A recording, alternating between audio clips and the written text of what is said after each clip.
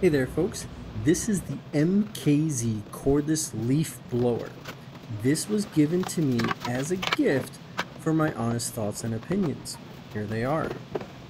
First thing I realized when I opened the box is how lightweight and compact this leaf blower is. I knew it was lightweight because that's what it was advertised, but it is truly lightweight. It comes with one or two 20-volt batteries depending on how many you'd like to get. One battery can run on full power for up to 15 minutes.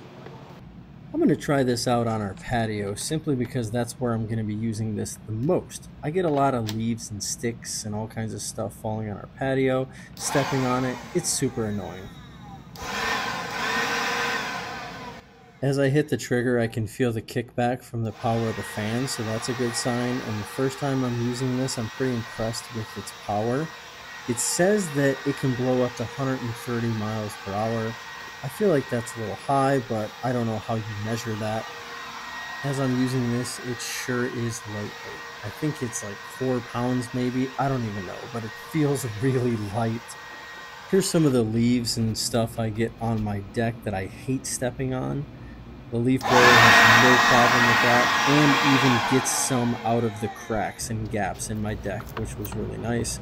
Some leaves on the table, no problem, blew right off pretty easily.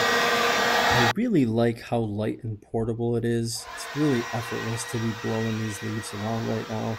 I love that it's cordless. I can't stand cords getting in the way. I also really like that it's basic. It's simply an on-off switch. It's super easy to use, and I really like its power. It's powerful enough. This is going to work great for me and my deck, and I think it could work great for you too. Thanks very much for watching.